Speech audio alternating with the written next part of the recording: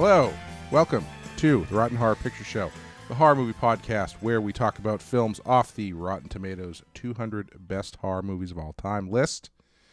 We started doing the Badass show again. Oh. And I keep screwing up the introduction on that because I haven't done that one in a while. And you've got this one down perfectly. I more than once have started that show by saying this introduction and had to stop and do it again. But my name is Clay, and with me as always is Amanda. How are you doing, Amanda? I'm good. I'm ready for things to be absurd and fantastical. Excellent. We are back in Italy. We are back in the world of Dario Argento. Today we are talking about 1977's Suspiria, which, sounds really cool as like a word. It's just got like a really cool ring to it. Yeah. I guess it just means whisper. Yeah. It sounds a lot more foreboding than that. Is it whisper or sighs? Yeah, that too. It's sighs. Yeah, it's like sigh or something. I think it has like multiple usages or something. But, which is kind of funny if you know that. If that's your language, and you see this movie called Suspiria, and it's like, well, I mean, scream maybe, but sighs. This is essentially called Waiting to Exhale. Yeah. Yes, it's a beautiful, gentle, romantic movie. This is number 66 on our list. It has an 83% Rotten Tomatoes score. It's so strange how this works, because last time we did Horror of Dracula, which was like in the one-somethings, and had a 90-something% score. So yeah, I think the Rotten Tomatoes algorithm just also takes into account like how popular something is currently. Do you know what I mean? Like, how much attention is it getting? How much? Right. Yeah.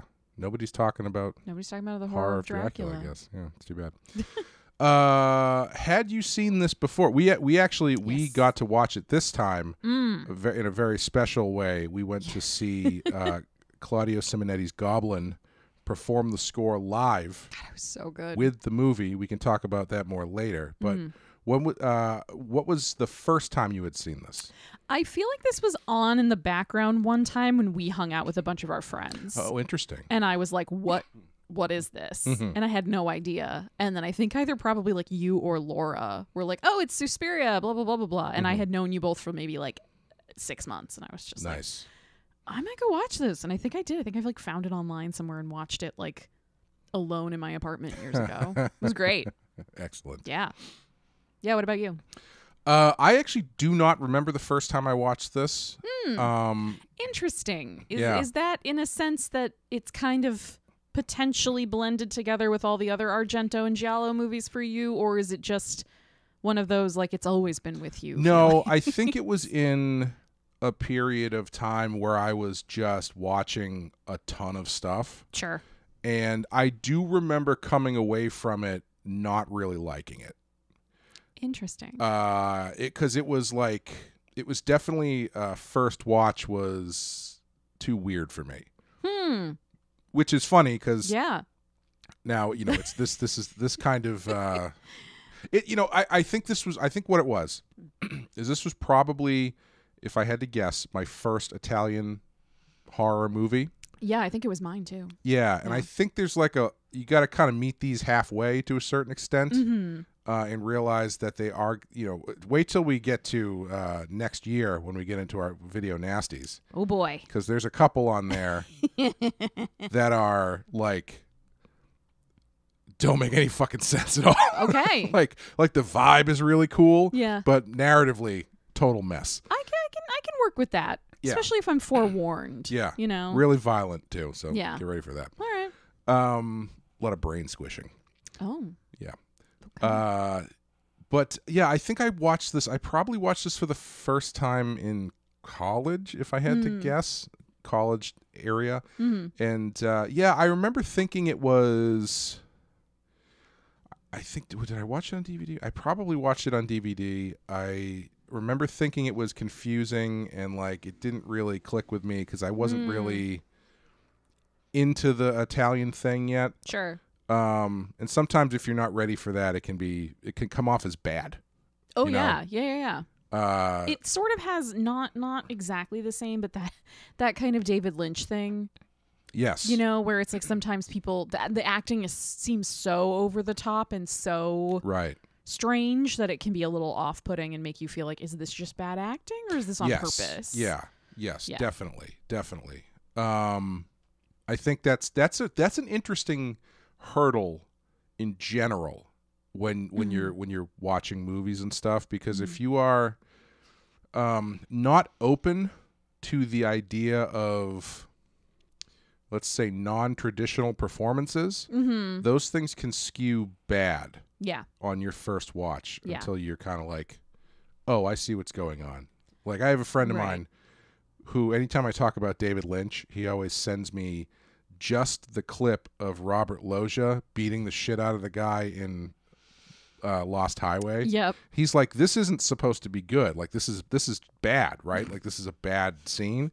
And I'm like, I mean, no, it's like, that's how it's supposed to be. Right. Like, I can't really explain it to you. Other than to say it's an intentional choice. Yeah, and like, out of context of the rest of the movie, of course it seems ridiculous. Sure, yeah. Yes. Not that it seems less ridiculous in the context of that movie, but yeah, I think the Italian horror thing is an interesting wall that you kind of have to get over, or fence maybe. And it's so interesting to me in the context of the video era, where people were renting movies and stuff, because they do feel so foreign. And I don't mean that in like a bad way. Yeah. I just mean they just feel alien. Yeah. A lot of times. Yeah. Like, some of it feels a little bit like you're missing something. Like there's I don't know, something either like lost in translation, like literally in what the characters are saying, or that there's some sort of cultural context or something that you're missing that would make things make more sense immediately to you as a viewer. And it's like, no, no, they're just supposed to be this way.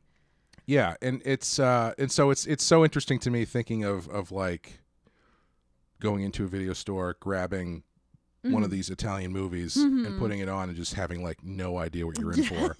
Yes, you've read the case from the movie rental place, and that's all you've read about it before. Yeah.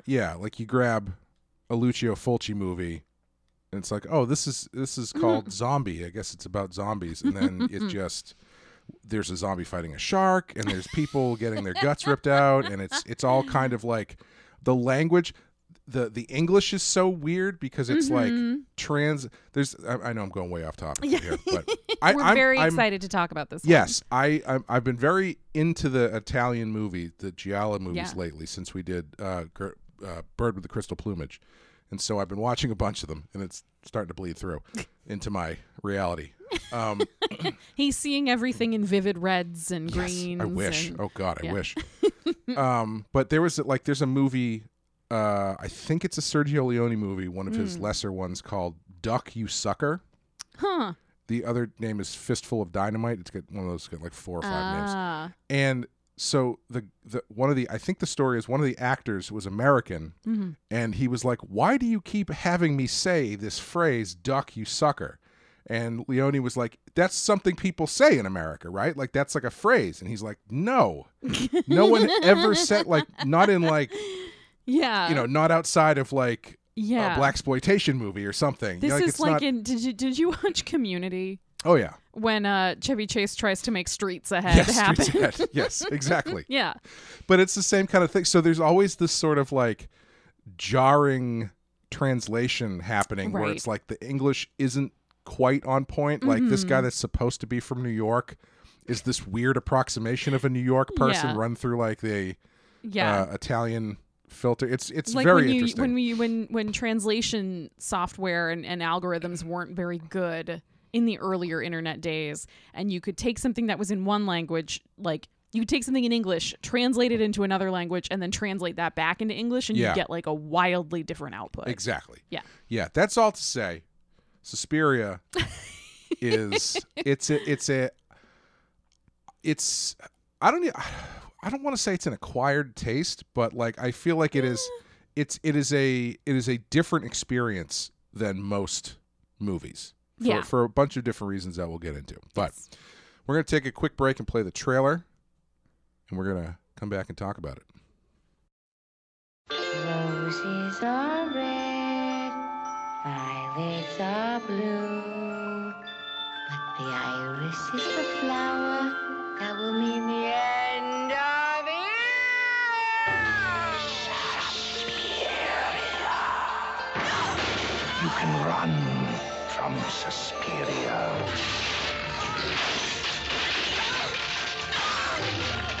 Suspiria. You can hide from Suspiria.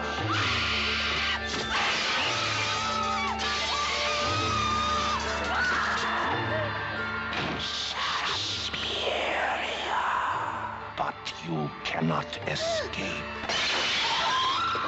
Suspiria. The only thing more terrifying than the last 12 minutes of Suspiria are the first 92.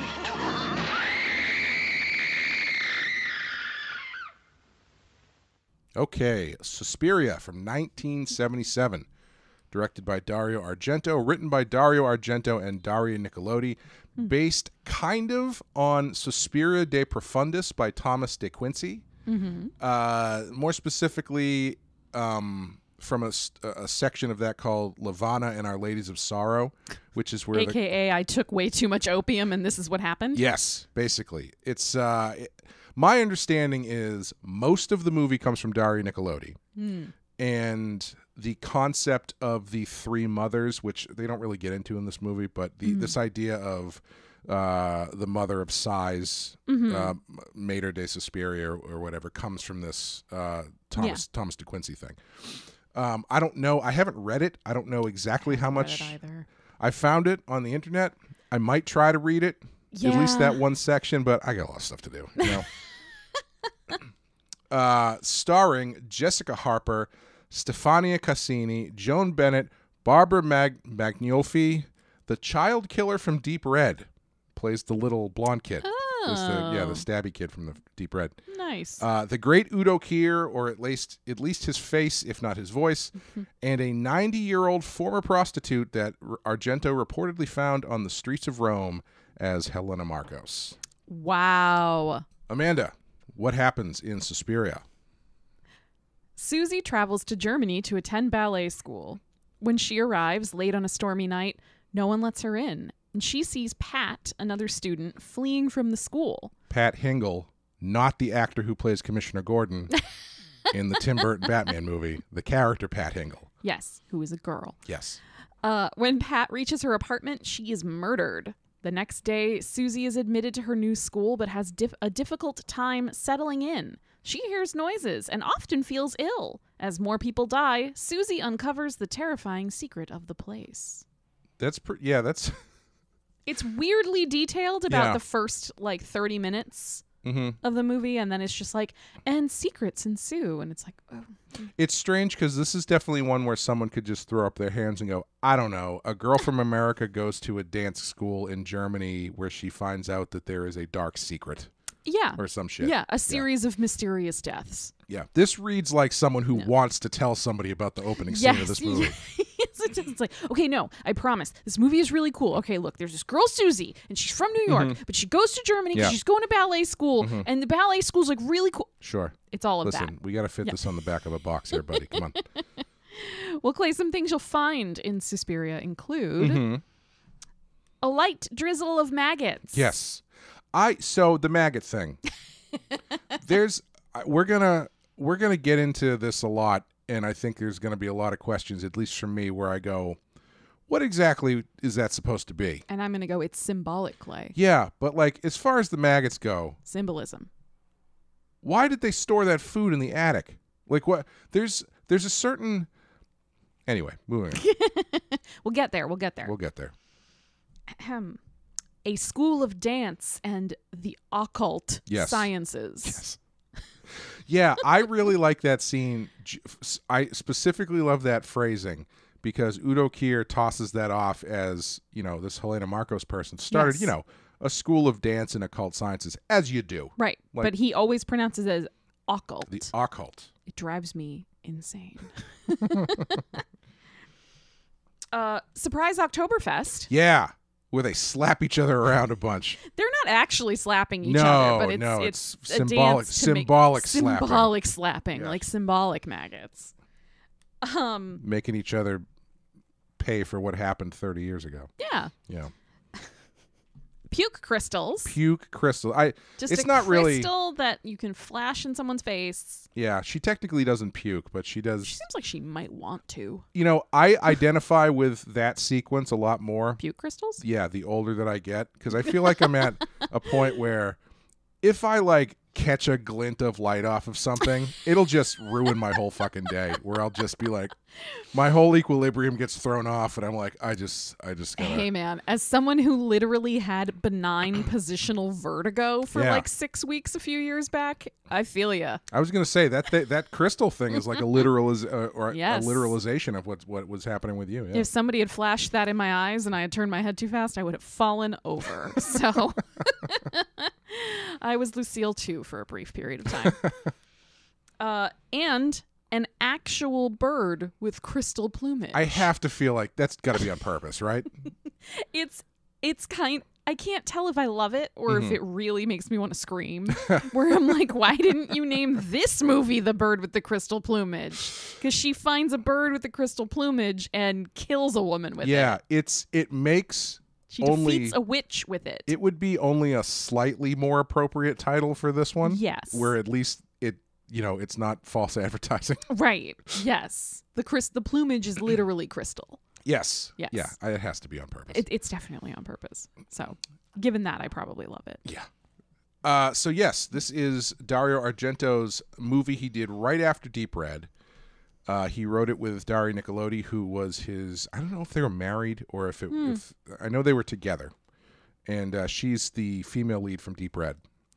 Oh. And they worked together. They wrote a bunch of stuff together. I'm pretty sure, and it's one of those things where I believe the kind of popular conception, or not conception is the right word, but the popular belief is kind of like once they split up, he wasn't doing quite as good work. So like she was bringing a lot more to the table with him than I think a lot of people were giving her credit for, kind of like a Deborah Hill, John Carpenter situation. I was just thinking the same thing. Yeah. And most of the basis of this story seems to come from her because she had Argento was inspired to make this film by stories of Nicolodi's grandmother, who claimed to have fled from a German music academy because witchcraft was being secretly practiced there. Awesome. And she, Nicolodi had also... I feel the sudden need to pick up an instrument and move to Germany. Well, I was going to say, like, a school of dance and the occult. I mean, yes, I feel school of music and magic. Yeah, that seems like it would be right up your alley. Absolutely. And I guess... Yeah, dance and the occult. I guess I used to do that. She also, I guess, had a nightmare that involved an invisible witch and an exploding panther, both of which happen at the end of this. So I think there's definitely a lot of her influence on this. That's amazing. And it's the first blending of the giallo style with the supernatural that he really does. And I guess it's very contested whether or not this counts as a giallo film. Interesting. I feel like, in my very uneducated opinion, I feel like it should, because it kind of hits all the beats. It's just got like witches in it and stuff. Yeah. But there's a killer who you don't know, a lot of first-person killer point of view. Yep. It's a bit of a mystery. Yep. The thing that kind of stands out to me right away is that even though he's kind of shifting into this more supernatural stuff, the core theme that we've seen across 3 of these movies of his that we've done still remains, which is this idea that there is some sort of battle with your own perception. Yes. To kind of like do the enhance, but with your own mind. Yes. Where the first Deep Red, it was seeing the killer in the reflection and not realizing he had picked up that information. Yep. Same in Crystal Plumage, where he realizes that he saw that the killer was this woman. Yep. But he has to unlock this memory or whatever. Right. Something in his mind when he recalls the memory isn't clear enough. Yeah. Yeah. And in this one, it's Susie hearing the secret said through distortion. It's now this time it's like a cop movie. Yeah. Where they bring him the audio file and it's like, I think I can clean this up. Yeah. And anyway. Yeah. But it's really interesting that he's still playing with this same theme across all three of these movies. Yeah, sort of like the unreliability and the fallibility of human perception. Yeah. Of like what you see versus what you later recall, which I think is a really interesting question to sort of play with, because it goes into less so in his movies, but it definitely kind of tiptoes towards like the unreliable narrator thing, where it's sort of like you can't trust what your protagonist is saying, not because they're willfully lying all the time, but just because they're human and they're fallible. Sure. Which just, I always find that stuff more interesting than it just being like, well, it's really obvious. All she'd need to do is walk out the door and see that it's Clay who's here to kill her. Right. Or whatever. Yeah. Always. Always. Always is.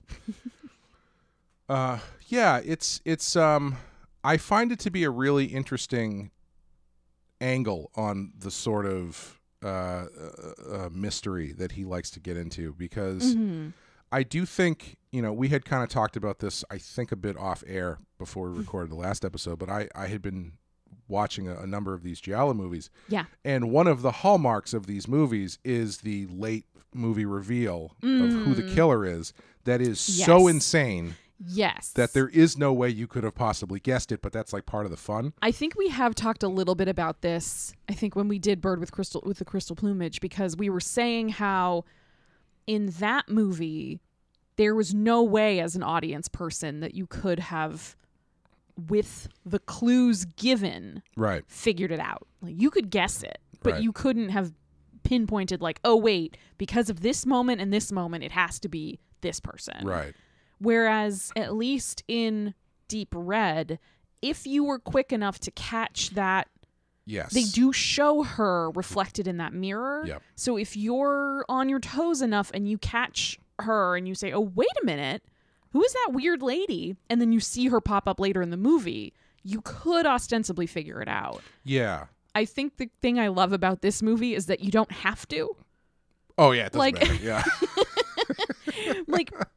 you don't know exactly what's going on, and maybe you don't know who exactly murders Pat, and then you don't know who exactly murders Sarah until the end of the movie, but it's someone in the school, it's one of the instructors, and then there's supernatural shit going on, so then it becomes less about this like almost Sherlock Holmes exercise in like kind of noirish thing, and it just kind of lets the supernatural aspects of the movie carry some of the stuff that would otherwise be like, feel like a plot hole or feel a little bit like that doesn't make any sense. Like, you can just be like, well, I mean, but in this movie witches are real, right?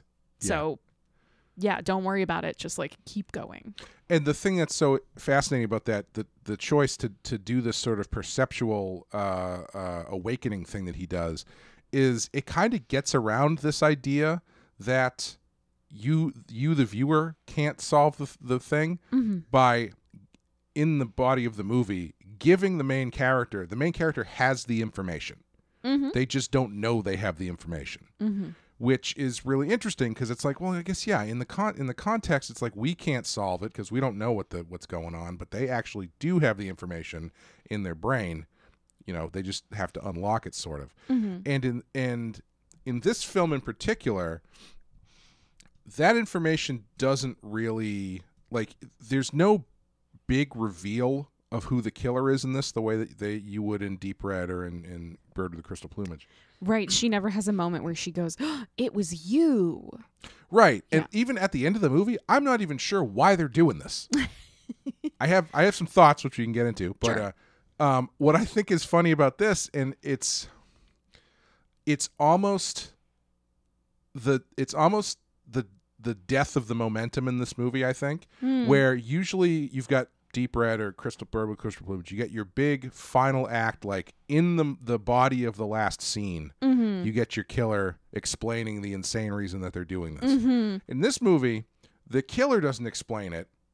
you have like a 5-minute scene where Udo Kier just tells you everything there is to know about witches. Yep. And the occult. Sorry, the occult. Yes, please say it correctly. And essentially lays out what's happening, getting that out of the way, and so you can go into the end of this movie and just lean into the craziness of it and not really worry about having to explain a bunch of shit, even though they do a little bit when Helena Markos, when they start, I feel like it, I don't know if it was a studio note or something, but at the end when she's like, you want to kill Helena Markos, like, okay, we have to make it clear who this is. But you know, it's interesting how they do it that way and kind of get that stuff out of the way and just let you just continue to marinate in this stuff, because the whole movie is not a plot based movie. Right. It's meant to be a fairy tale, really. Yeah. Yeah. And it's this experience, but at some point they got to tell you what's happening. And so they go, all right, we're going to have the only 2 men in the movie show up and basically and explain what's going on, and then get back into the crazy shit and let you just ride into the finale. We're going to give you 2 male doctors to tell you what's happening. That's honestly my favorite part of that scene is Udo Kier has a very deep well of knowledge about this, but then he's like, let me get the other guy that I know who knows about this stuff to tell you more. Yes. And then he says, like, tell her something about the mysterious. Yes. Which goes back to that kind of thing we were saying about like feeling like everything's being put through a translation filter and then put back into English. Tell her something about the mysterious. Oh, well, you know, they don't actually know how anesthesia works. That's not what I meant, doctor. Why do we sleep? Yeah. Nobody knows. No, and I like you were saying that this movie is kind of a fairy tale. And I really like that about this movie. So it's interesting because this was kind of the first movie I saw in this kind of genre. So I was more surprised when then like you and I watched Deep Red and there was no supernatural stuff. Me too. In it. I thought that first of all, I think this is probably most people's first movie. And maybe only. Yeah. And when I started, I think one of the things that turned me off to the giallo genre originally was I went in being like, oh shit, Dario Argento, Suspiria. I really like Inferno. Inferno is basically like on equal footing as far as like content as this movie. Okay. And I'm like, great. This is what giallo is. Awesome. And then you get into these other movies and it's just like a dry murder mystery.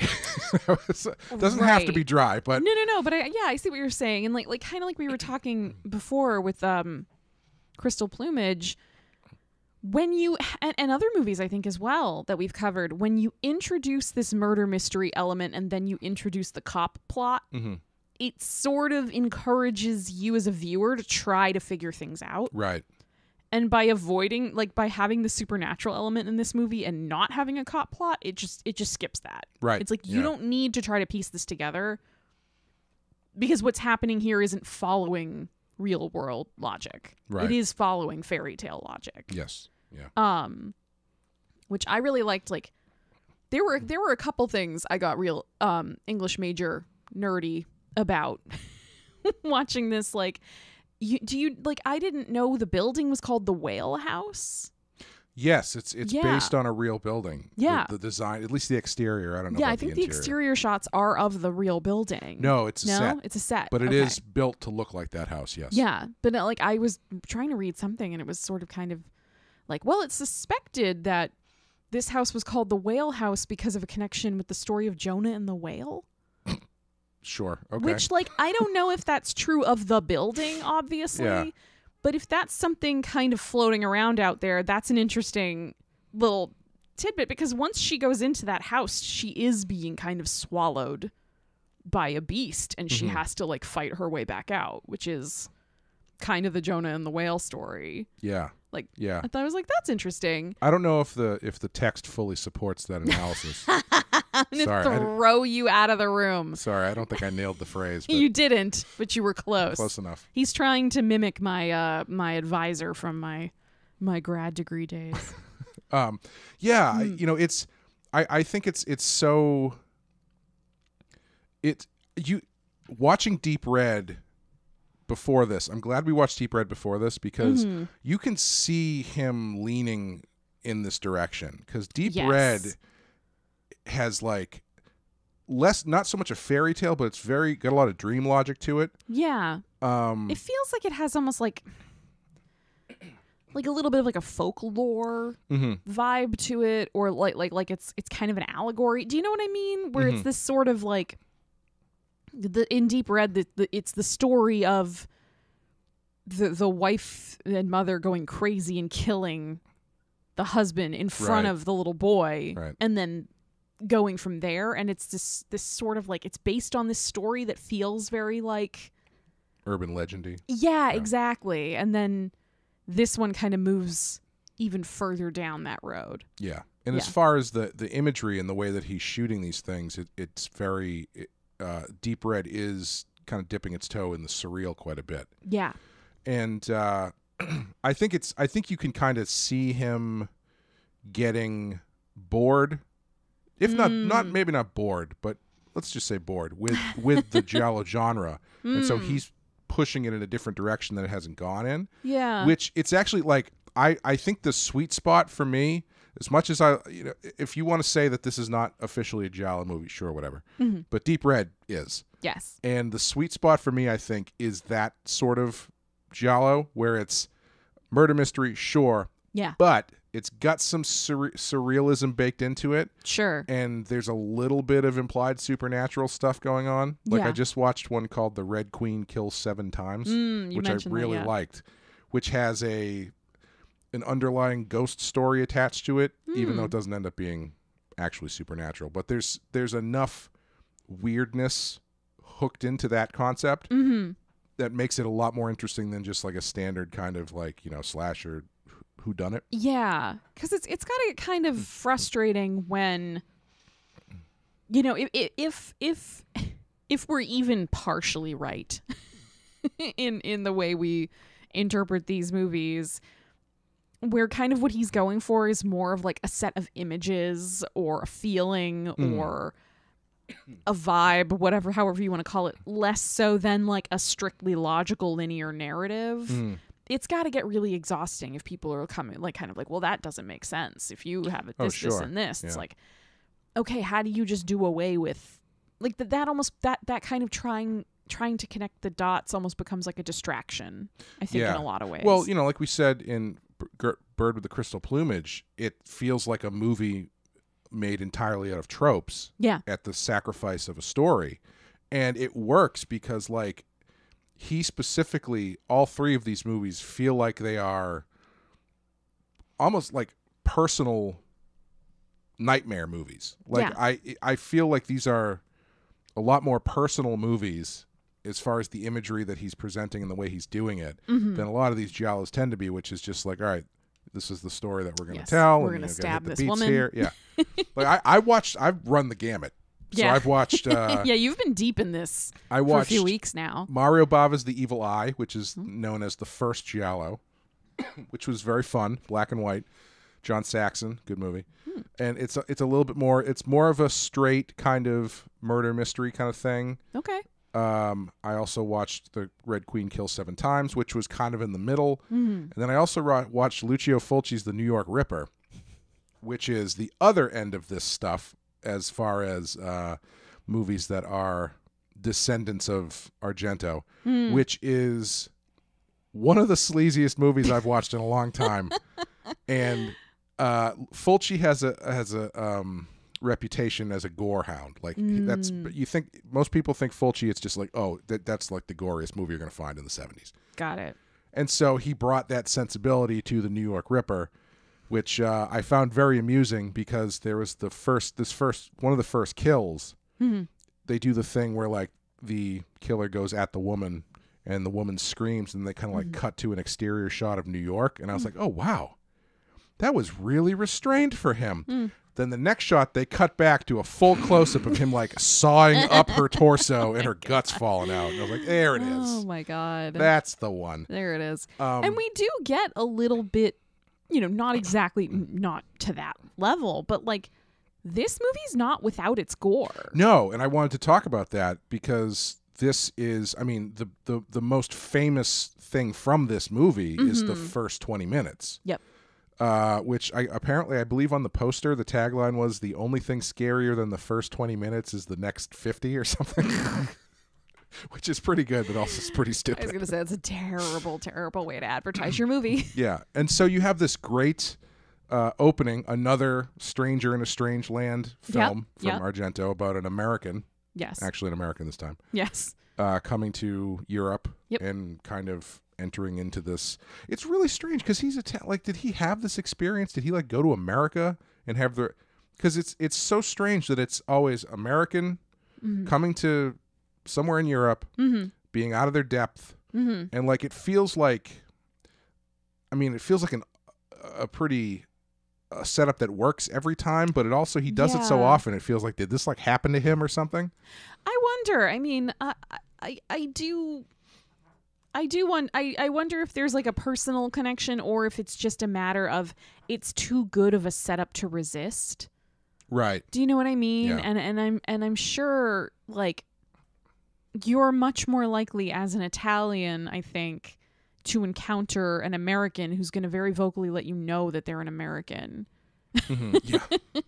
Rather than being an American and having somebody who's from Italy come and be like, no, I live here now. Yeah. It's like, we don't get as much of that. Yeah.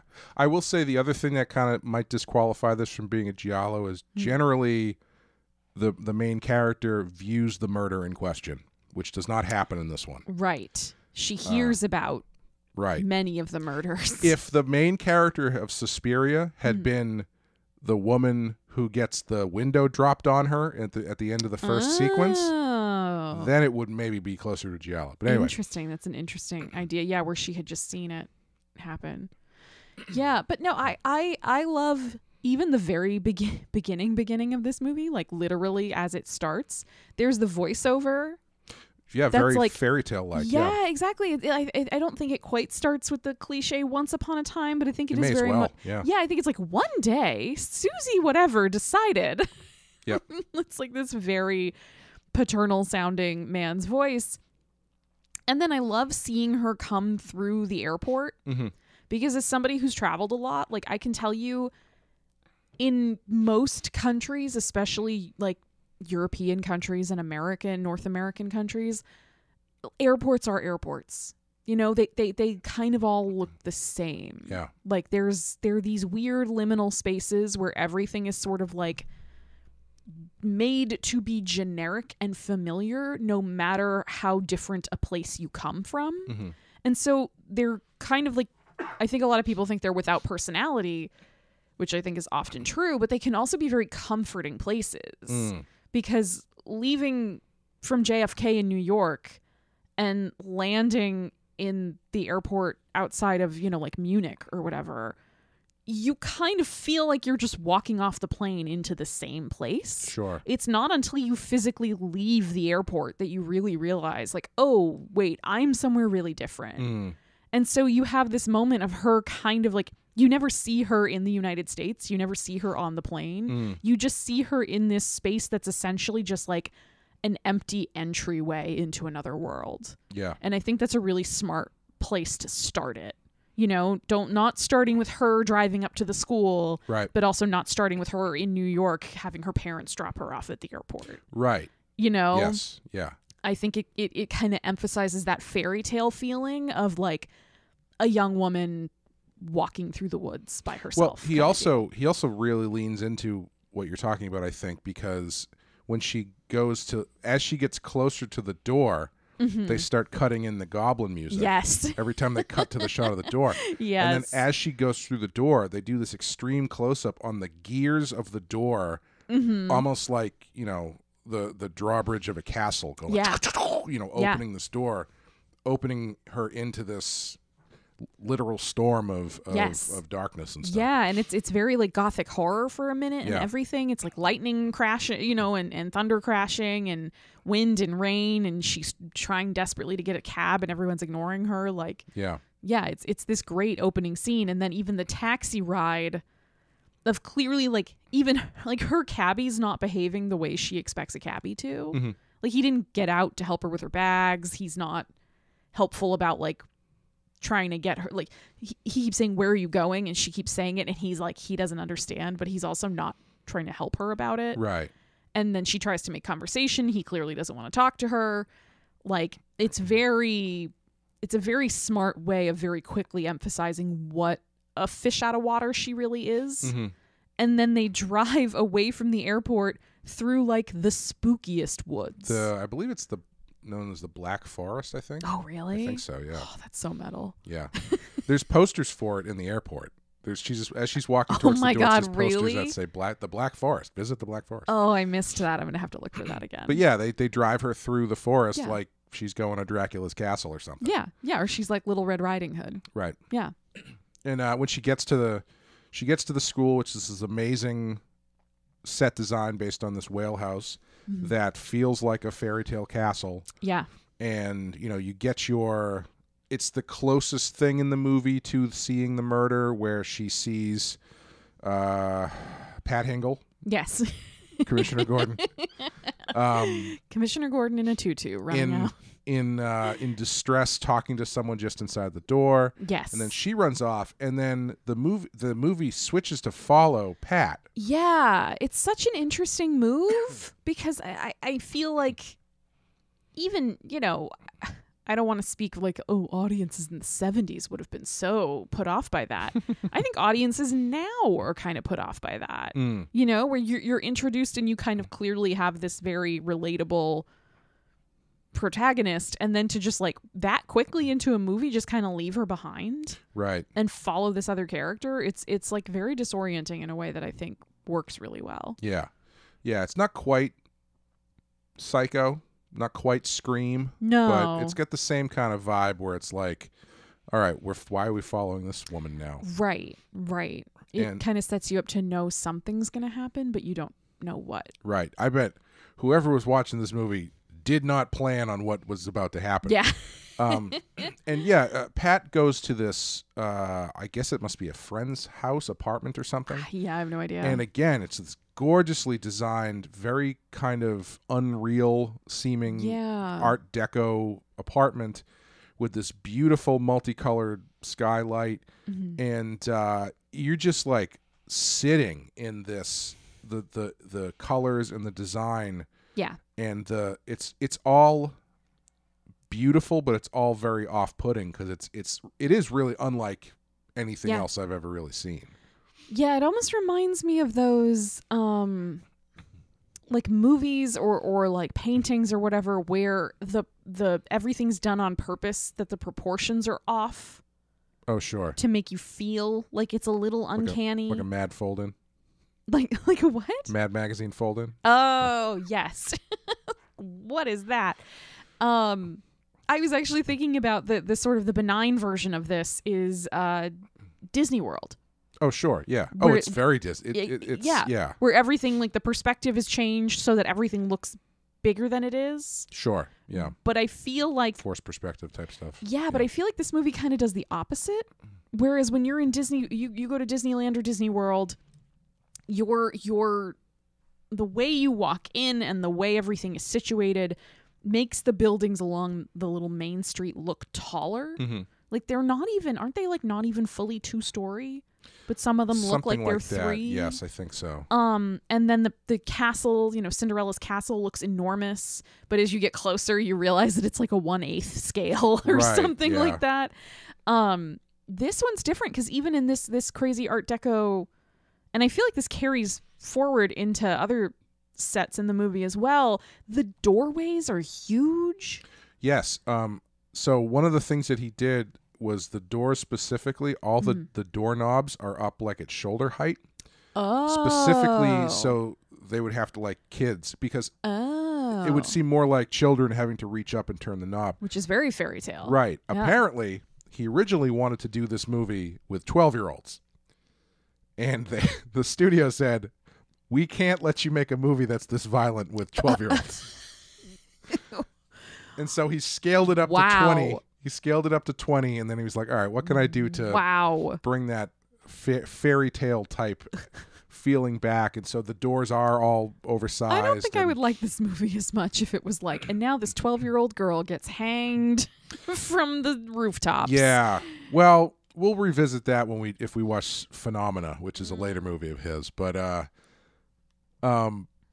he's definitely designing things a little bit larger. Yeah. To make these girls seem smaller. And these girls are already they're young women, but they're very waifish. Yes. You know, they're ballerinas. Yeah. They're very petite. They're very thin. Yeah. Yeah. And so you get Pat in this beautiful Art Deco place with this crazy lighting and stuff going on.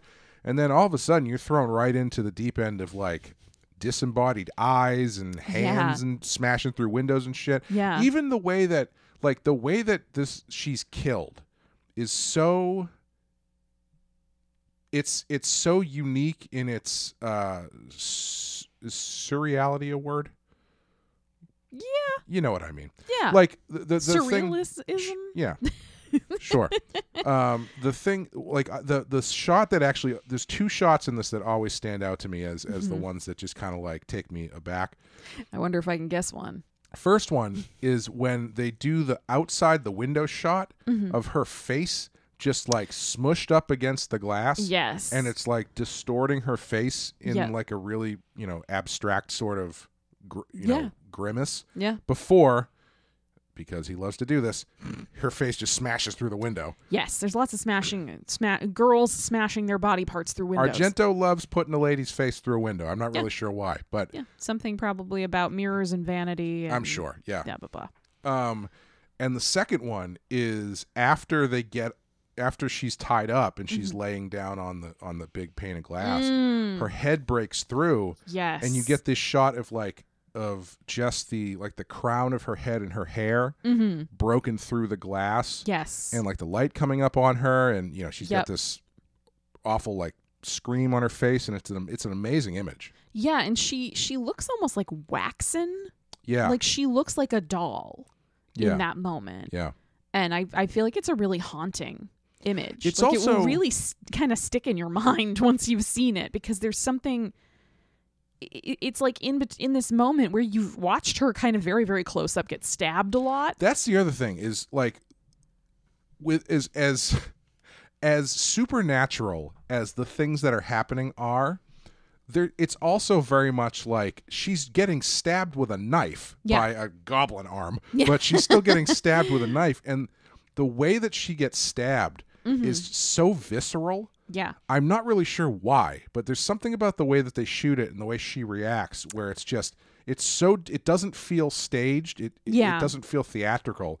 It just very much feels like someone deliberately getting just stabbed in the chest. Yeah. And I can't really describe why it feels the way it does, but it's interesting because in my head I keep comparing it to the beginning of Halloween when little Michael Myers kills his sister Judith. Like that, you don't see as many of the actual stabbing strikes, and the way she reacts, her sounds of pain almost sound like moans. Like you know what I mean, like where it's very like it's like not, I don't know, it just doesn't ever feel realistic to me. And then you have like in this one, when she gets stabbed, she makes noises like she's being punched in the stomach, right, which feels a lot more visceral to me. Yeah. And then there's that fucking wild moment where it's like he's like stabbed out her ribs, I guess, and just like stabs her directly in the exposed heart. I do really appreciate. I do appreciate batshit insane. Him going so far in the other direction where he's like, not only am I going to show this person getting stabbed, I am going to show a close up of her exposed, still beating heart that I am then going to stab with a knife. Yes, and then you can watch some blood come out of it. Yeah, it's wild. Yeah, it's insane. It's a crazy person thing to do. And it's like just it's nuts. It's disturbing. I think the first time I watched this, this opening scene disturbed me more than anything else. I think that might have been what put me off this movie for a bit. Yeah. Because I was like, that was more intense than I was ready for. Right. Right, because she gets very brutalized, and then, like we were saying, she kind of falls back, and her head goes through the stained glass first, and it sort of her body kind of rests there for a moment,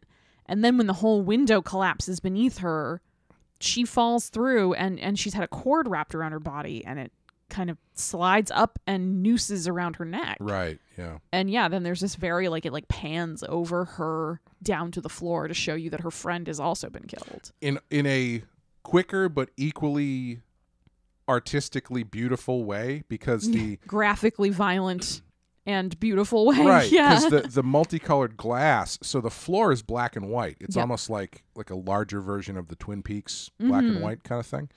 And the glass that fell down and killed her friend is this multicolored, primary colored glass.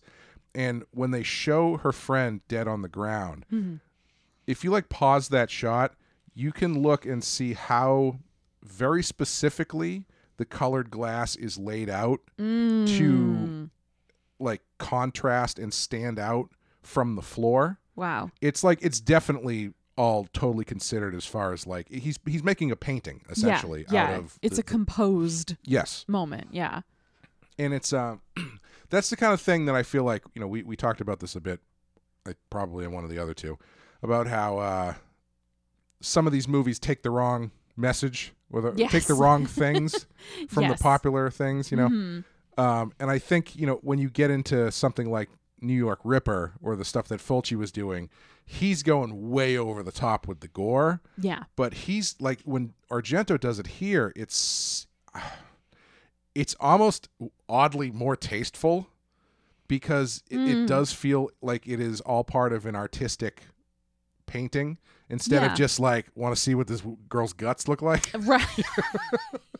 Right. It feels, I will say, like, there's gore in this movie, but I do feel like it's used fairly sparingly.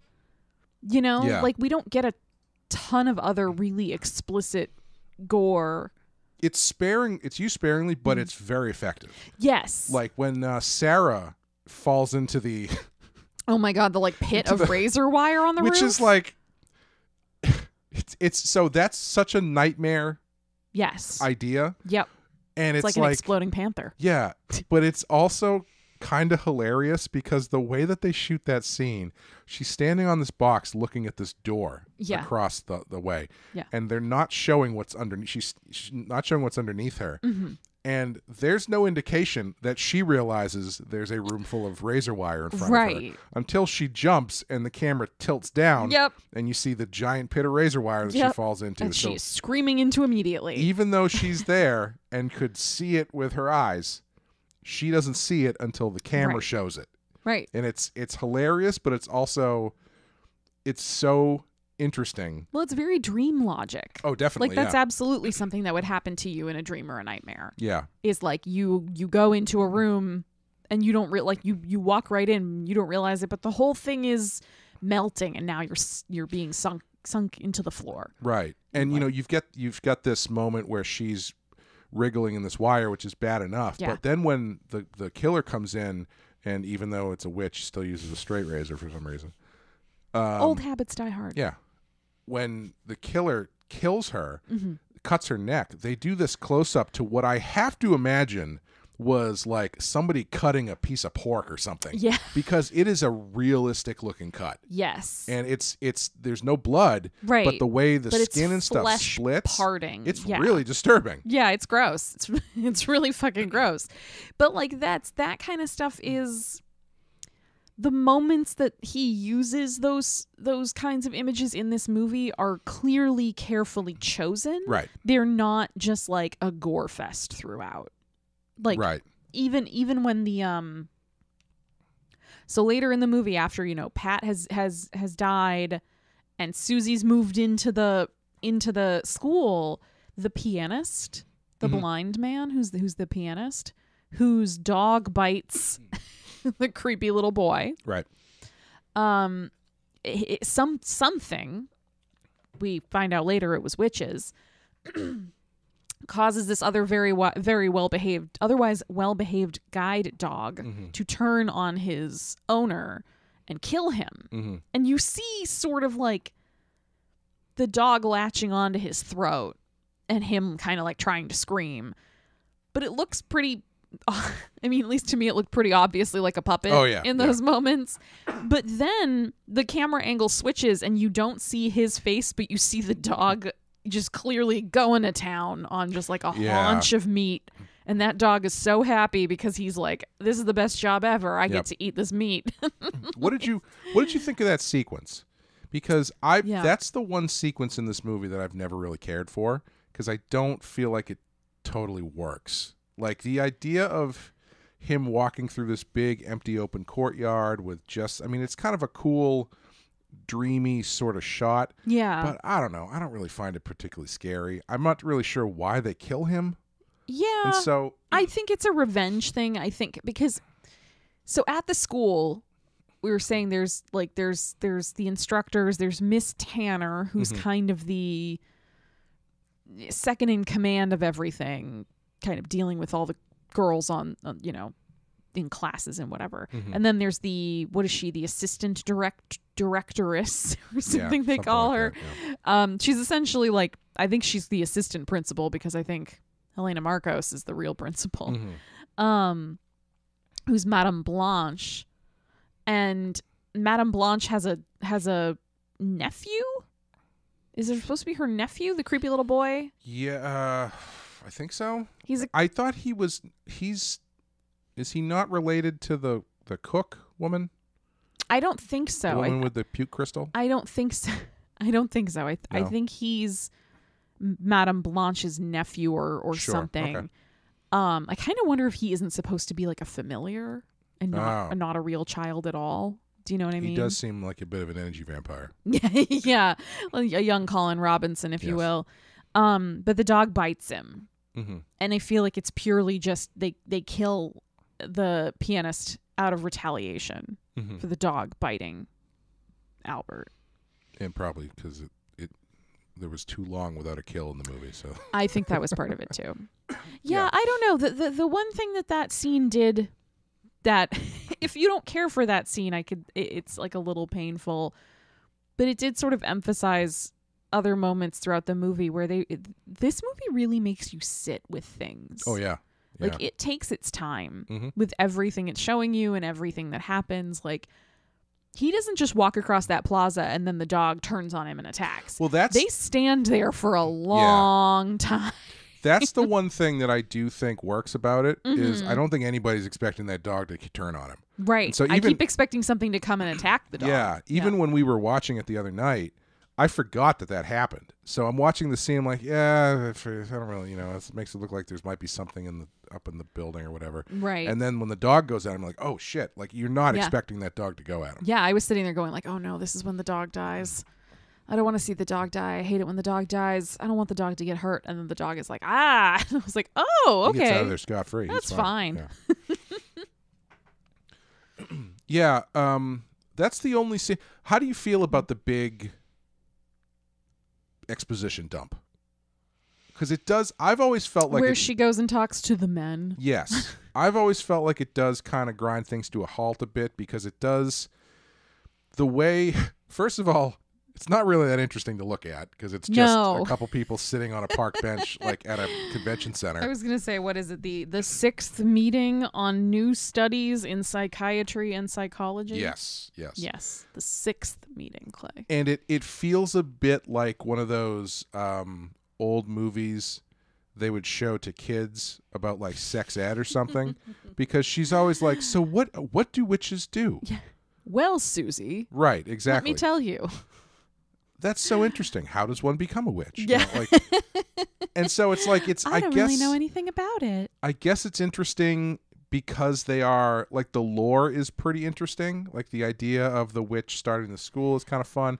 But it's just such a, one guy talking to her about stuff who then gets another guy to come over and talk to her about stuff. And it's, I don't know. I feel like I don't really think you need it. I mean, I don't think you need it either. I think you could have, if you wanted to include some of that kind of cool, like, oh, she was, Helena Markos, she came from another country and she was a witch and she had powers. Like, I feel like there's other ways you could have done that. Like inside of the school.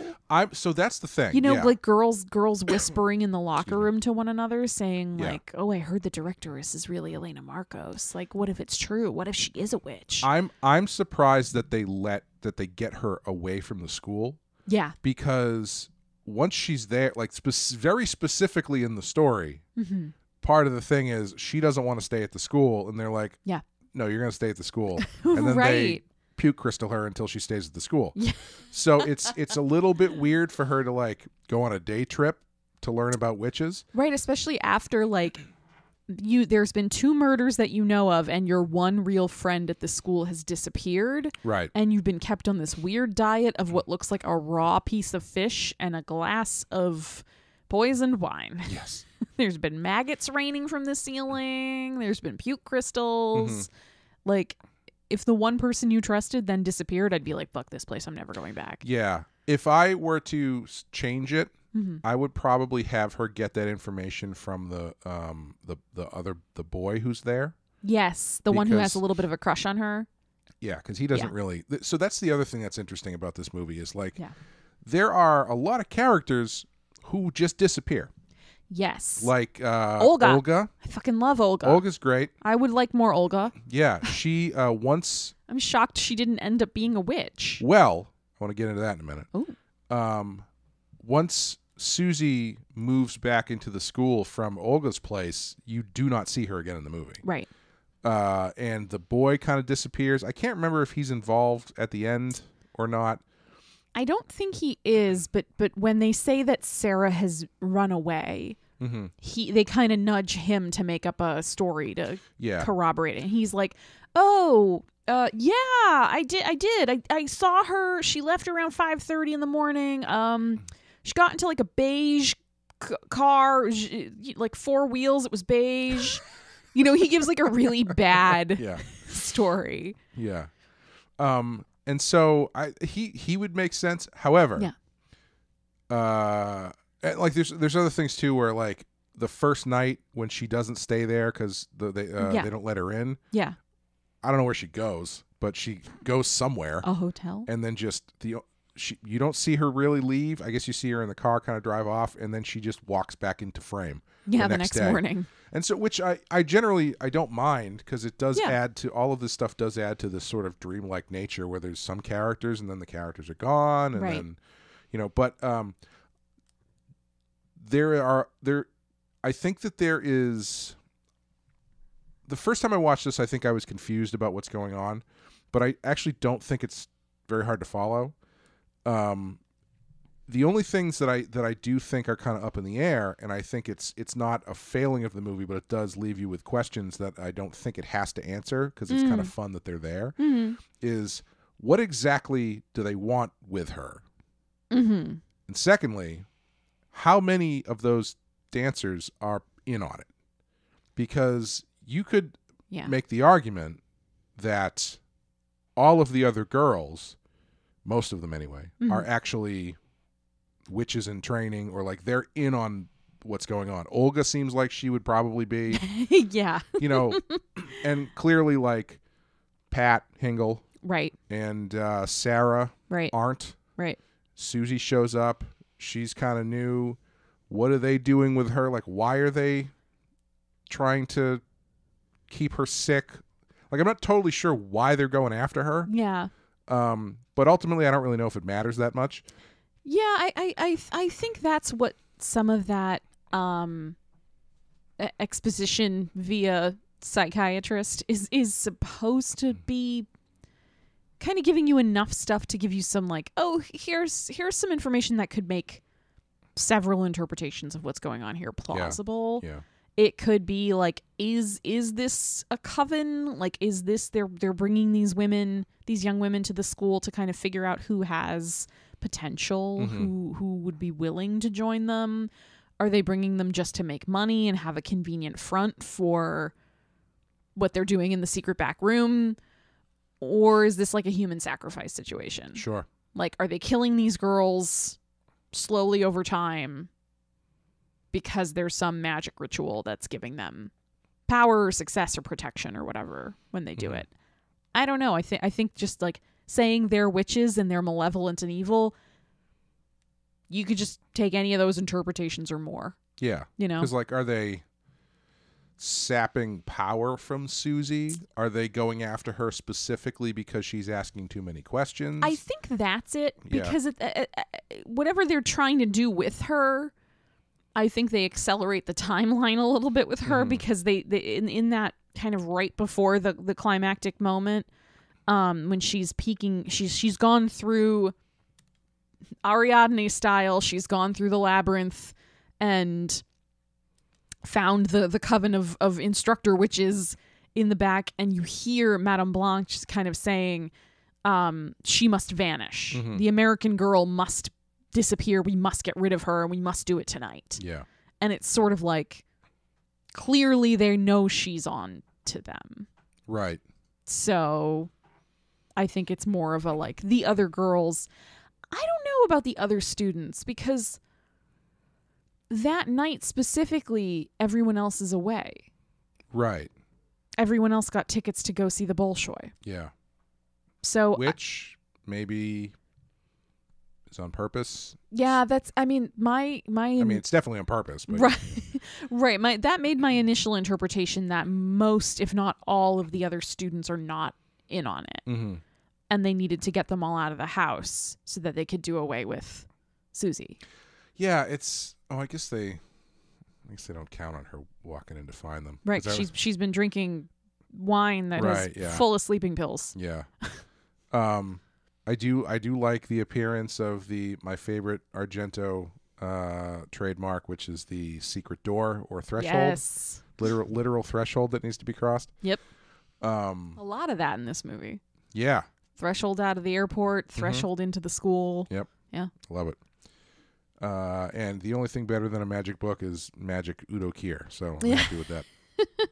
I wish they just used his voice. His voice is so cool. Yeah, why didn't So the whole movie is they didn't shoot with synced sound. Yeah, so clearly. The whole thing. I guess Jessica Harper was saying it was really difficult to get used to because since they weren't syncing the sound, it didn't mean that people had to be quiet. And so they'd be like shooting their scenes and you could hear like carpenters hammering shit and stuff. Oh my God. Yeah. And if you've worked on literally like any other type of project, you're probably like, are we going to do something about that? Yeah. And they were doing the thing they did a lot. Well, maybe it's just how they did things in Italy, full stop. But generally, since they're not shooting sync sound and they got to dub it anyway, you can have a lot of your actors don't need to understand what the other ones are saying. Right. And so, for instance, in the scene with Udo Kier, the second guy who comes over didn't speak English. And so he was just doing his lines in German. Oh, okay. And so basically, I guess Jessica Harper was having a really hard time tracking like where she should come in and stuff. And so they developed like a system where when he was done, he'd like tap her foot. Oh. And so she would know that's when she should respond. That's actually very sweet. Yeah. And they did the same thing in the Westerns, like Clint Eastwood. Clint Eastwood did the Clint Eastwood thing where he's like, yeah, it wasn't that hard. You just wait till they stop talking and you say your line. It's not a big deal. I mean, that's a lot easier when your character is generally like stoic and quiet. Don't have to emote. Yeah. Stony-faced and terse. Yes. But yeah, it's again, it adds so much to the weirdness factor of how these movies feel. But yeah, the final sequence, I really, for some reason, I really love the shot where she dumps the fish into the toilet. I don't know why. It's so strange. It's just this like fat slap of a side of fish. It's like a raw piece of fish, though. Yeah, it's definitely not cooked. It's definitely not cooked. It's like pale and translucent and gross. Yeah. Yeah, where she just plops it right into the toilet and then she proceeds to pour everything else on top of it. Yes. Like my favorite shot in the movie, though. Yes. Is I forget. I think it's at the beginning of the sequence where Sarah gets killed. After she realizes that Susie is asleep and she can't wake her up. She needs to sort of run away through the winding hallways. Yeah, but before she leaves the room, they do this thing where she's over by the door and the camera tilts up and so it's shooting through the light bulb and the light bulb is still on. And so it's kind of obscuring what's going on. And then she shuts the light off. The whole room turns green and now she's sitting there inside the light bulb. Oh, like, yeah, almost like she's trapped inside. It's so cool. Yeah. And it's the kind of shot that doesn't make sense until they turn the light off, because otherwise it seems like this is kind of a weird. Right. Like, why bother doing this just to show off? And then it's like, oh, that's actually really cool. Yeah. He does a lot of really great inventive camera stuff in this. Oh, yeah. And, the lighting is amazing. The colors are fantastic. I love when they after the maggots, they set up to go to sleep in this big dormitory. They turn the dance hall I into was going to the say, it's dormitory. essentially like the performance space. They've just put cots out. Yeah. Yeah, and then they set the girls up and they go, okay, we're going to turn the lights off. And they turn the lights off and the whole room lights up bright red. Blood red. Yeah. And it's only sheets separating them from the creepy wheezing creature on the cot right on the other side of the sheet. Yes. So how do you feel about the final sequence there, where Susie goes and confronts everybody, or confronts Helena at least? Yeah, I really like it. Yeah. I think it makes a lot of sense. Like, not meaning like logic sense. I just think it fits really well with the movie because like she has sort of gone on this like hero's journey, like Susie, throughout the movie, where it's like maybe not as eventful as some heroes' journeys, but she starts off with like kind of like different characters acting as like guides or even like harbingers of other things to come. And then it keeps kind of slowly getting whittled down around her until it's just her. And then she has to sort of put together everything she's learned from the girls who came before her. Like, she has to put together what she overheard Pat saying about the secret iris. And then she has to put together, before that, she has to put together what Sarah was talking about with counting the steps and be using that as like a map to track her way through the labyrinth that the school has become. And so her finally putting those things together and then just like going and doing it by herself, I think is really cool. Yeah. And I find it like satisfying, Yeah. I find it a satisfying ending to a weird ass movie when she goes back and she actually sees them and they are witches and they are evil. It's not some kind of cop out thing where it's like, oh, surprise, they're not witches, they're drug traffickers. You know what I mean? Yeah, that would be disappointing. Right. So like they just kind of, they lean into it. It's like very atmospheric. It's very cool looking. I think it's pretty tense because like she's alone, the school is empty, and she's kind of voluntarily walking into this danger, and it. She starts getting sick because they're casting another spell on her to get sicker. Right. Yeah. Right. And she kind of fights through it. And then the final showdown with Helena Markos, I think initially I was ready to, when the first time I saw this, I was ready to be sort of like, that's dumb. This old witch lady's just going to be invisible. That's a bad climactic fight. And then the reanimated corpse of her dead friend comes running in, and I was like, in her eyes. Holy shit. So like, I think it's really cool. I really like it. Yeah. The only thing that I don't like, it's not even don't like, but it's just, I feel like that last sequence when she's in the room with Helena Markos, it feels like they're hustling through some concepts just to make sure that you understand what's going on. Sure. She's like, oh, you're trying to kill me. And it's like, yeah, yes, that's what's I am Helena Markos. Yeah, we figured it out. We understand. And so that stuff just feels a little bit overly paced, but sure. But I love the stuff when the friend comes back. That's very cool. I love the seeing the outline so she knows where to stab. That's always good. It's the classic Roger Corman school of horror movie endings where she walks out the door, the place is on fire, the monster's dead, roll credits. Yep. And which I think is great because it fits with the rest of the kind of fairy tale feel of the whole thing. Like, what the fuck else are you gonna? What are you gonna watch her do? Go back to the airport? Or like the cops pull up and like a fire engine. God, I can't even tell you how happy it makes me that the cops do not show up in the 11th hour. A fucking cop in this. There's two scenes with cops. Mm-hmm. One after Pat dies. There's Sure. cops at the place. They don't even have lines, I don't think. Yeah, and I don't even think they're. I think maybe they're referred to as investigators or something, but it's very. They're not called out as like, well, the police are here. Right. Yeah. And then the scene where the piano player gets killed, there are two cops who run over to assist him. But there's also, interestingly enough, I never noticed this before, and I don't know if there's supposed to be different kinds of cops, but there's the two cops that run over to try to help him. Uh-huh. And then, but before that, as he's walking towards his death, yes, he walks by what look like German soldiers or something. Like they're very kind of like, I don't know if it's supposed to be, because this is Germany in the 70s. Yeah. So you're dealing with either Western Germany or Eastern Germany, depending on what side of the wall you're on. Right. And so I don't know if that's supposed to be. And interesting if they went to see the Bolshoi. Yeah. They must be in the eastern side of the wall. I don't know. I don't know, but there were, not to get too in the weeds, I think the Bolshoi actually typically got permission to tour throughout Europe, because I think a couple times different dancers defected. Oh, interesting. Yeah. Yeah. Not that it matters, because that's not part of the story. Have you seen the remake? No. That actually plays pretty heavily into the remake, is the fact that this is like the school directly looks onto the Berlin Wall in the remake. Huh. Yeah. I do want to see the remake. I love it. Really? Loved it. Really? Okay. Yes. I'm even more interested, because I feel like most of the feedback I had heard about the remake was like, ugh, don't do it. Saw it twice in the theater. Wow. Loved it. Yeah. Okay. But yeah, it's this movie is for taking place in Germany in the 70s. It's completely apolitical. Yep.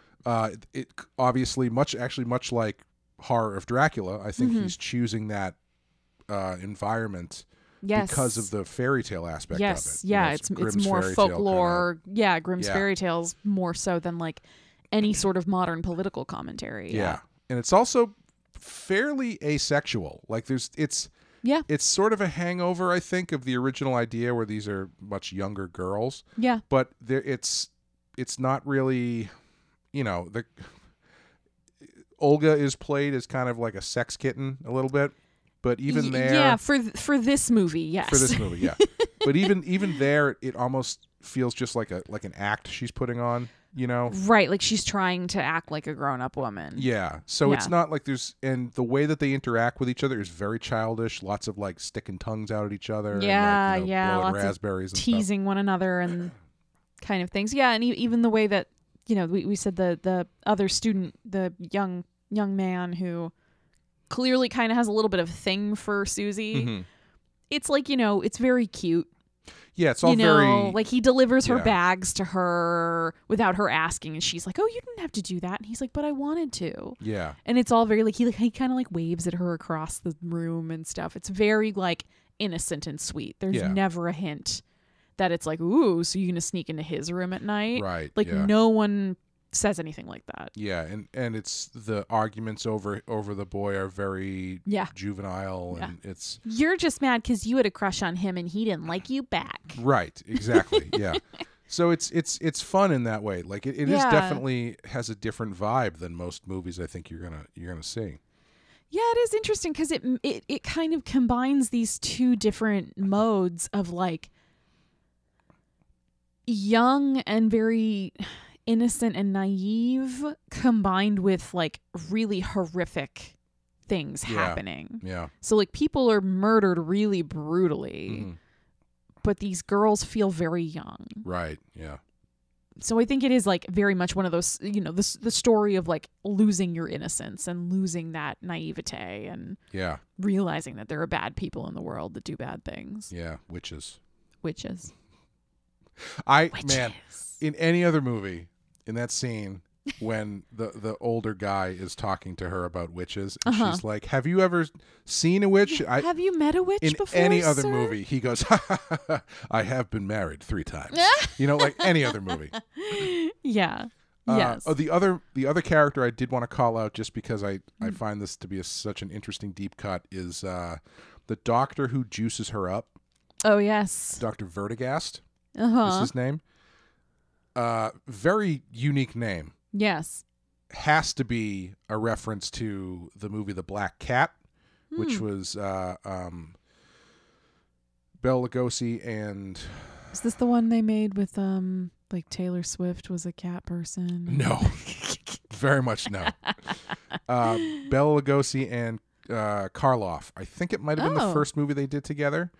Really interesting movie. Huh. And I can't remember which one plays him, but one of their characters is named Dr. Vitus Vertigast. Okay. Which has to be a direct allusion. Yeah. Recommend checking that movie out because it is of the era of the Universal stuff, but it is really pushing the boundaries about what that movie, what the stuff they're dealing with is, like contextually, and like interesting. There's like this weird sadomasochist like bondage element to it that they can't show.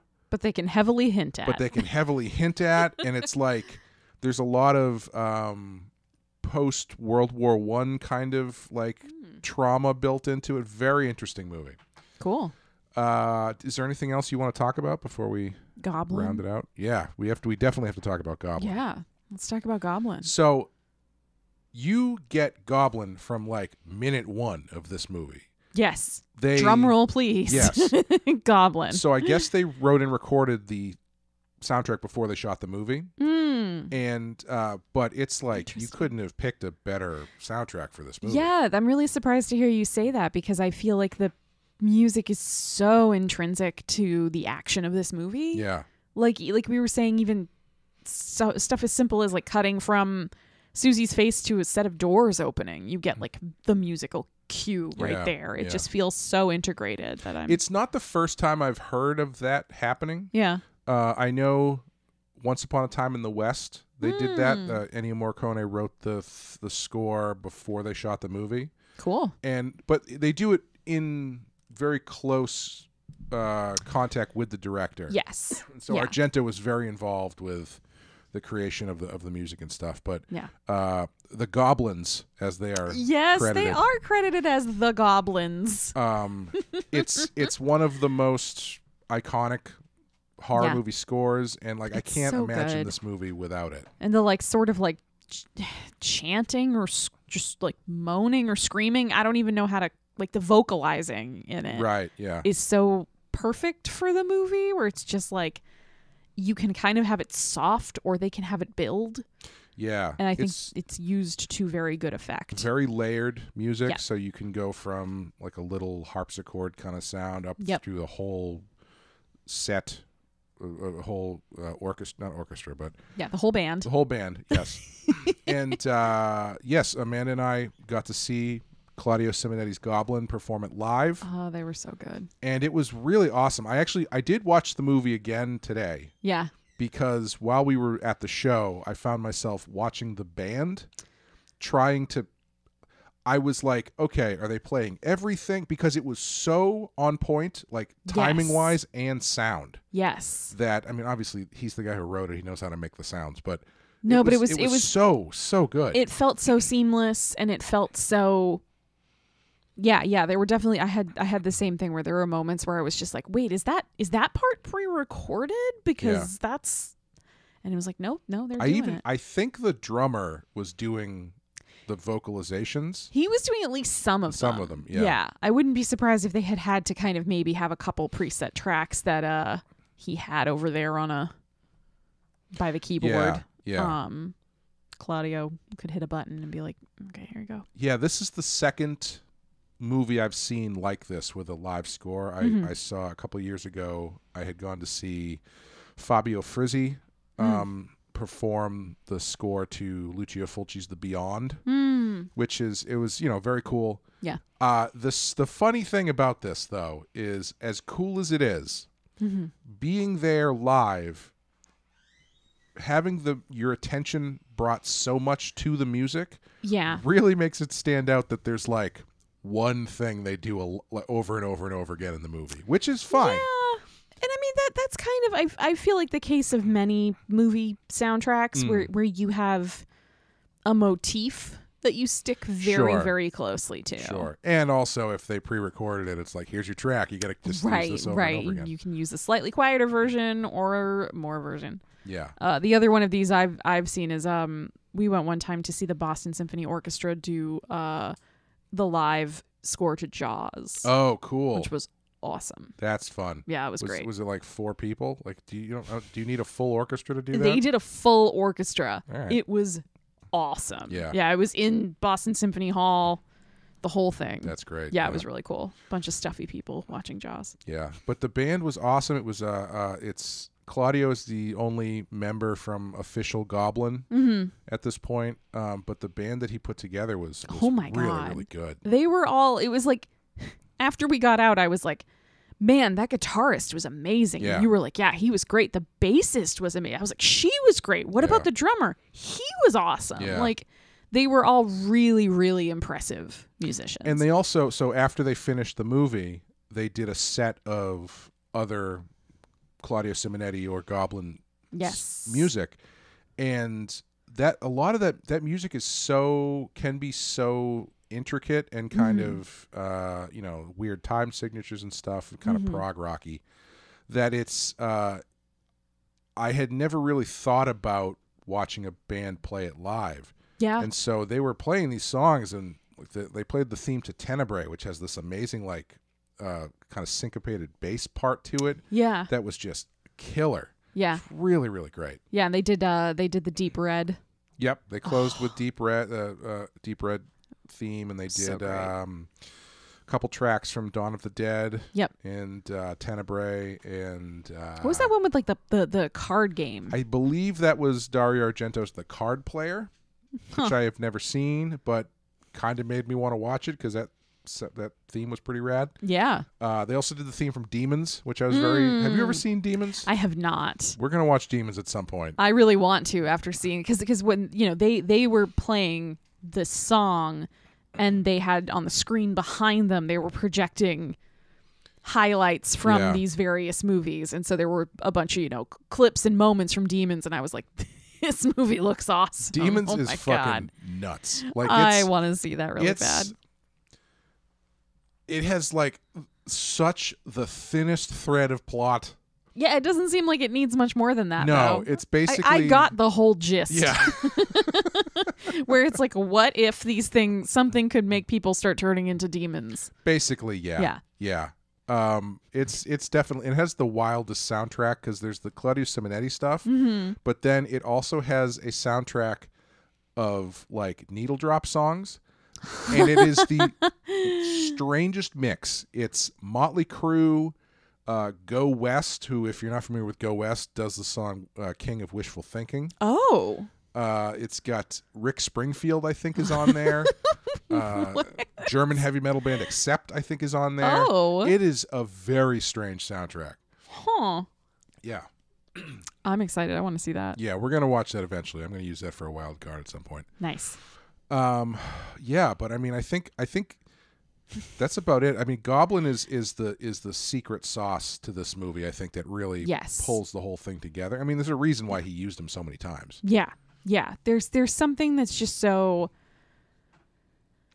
I don't know. Yeah, I feel like this movie is so much about the visuals and the sounds that if you lost one or the other, like if they didn't have quite that, like the way they light things in this movie and the colors they use in the sets, I think if you didn't have that, it wouldn't be the same movie, even if you were telling the same story. And I think Goblin's kind of this is the other piece of that. Like if you took the Goblin soundtrack out of this, there'd be moments that just didn't feel like they had as much of an impact. Yeah.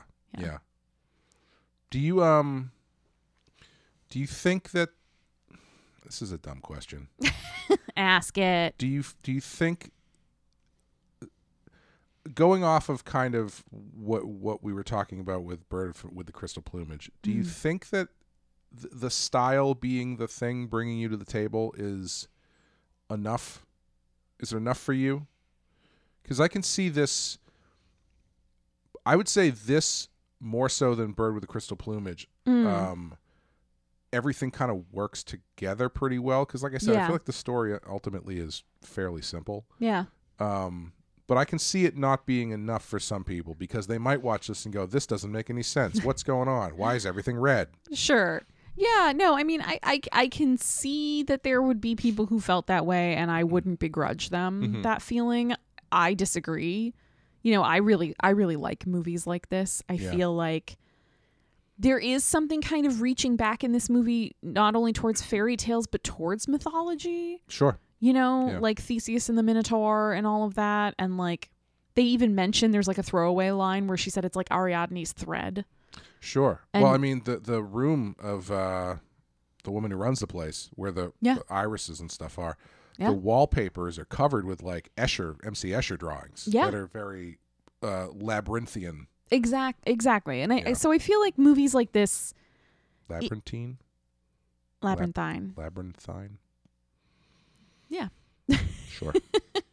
I feel like movies like this, when they have more ideas that they're playing with, like this one does, like Deep Red does, where they're sort of like, even if it's just an artistic framework underneath, there's enough there to keep me interested. Yeah. I do agree with you, though. I do think that there are some people who would watch this and just sort of be like, why did I sit through that? Yeah.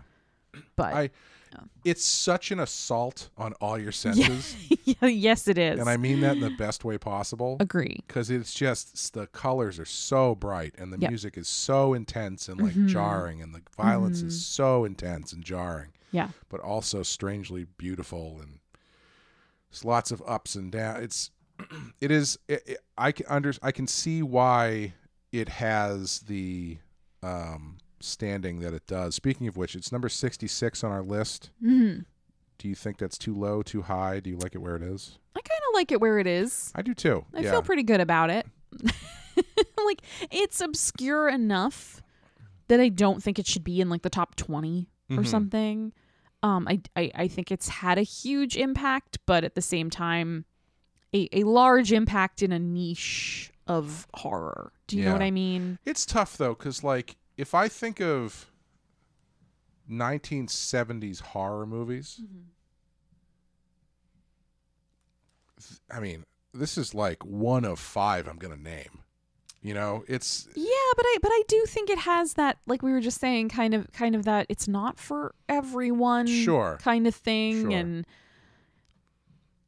I don't know. I if you told me it was closer to 50, I'd be like, sure, yeah.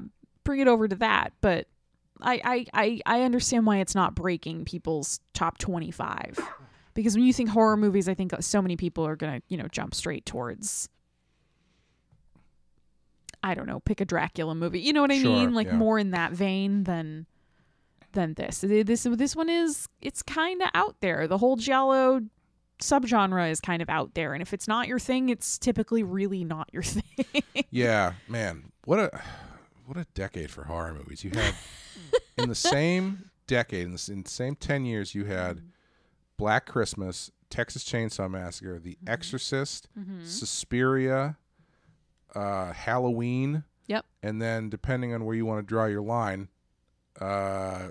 Alien and Friday the 13th, if you want to go up to 1980. Yeah, which is it's a hell of a decade. It's quite a run.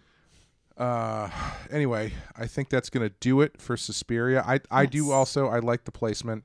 Would you recommend this?